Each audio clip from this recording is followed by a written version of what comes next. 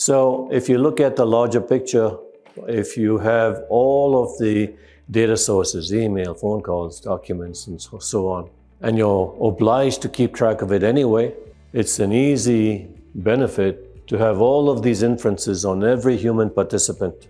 Basically, you know everything there is to know about every human participant.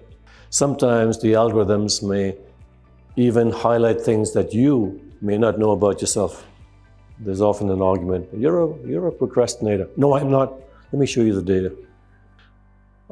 As you might guess, no less, someone like Satya Nadella also opined on that, saying that the e-coms database is the biggest or most strategic database in the company. He's on the right track, but Microsoft's a little bit different. They focus on the desktop and department, but not the enterprise.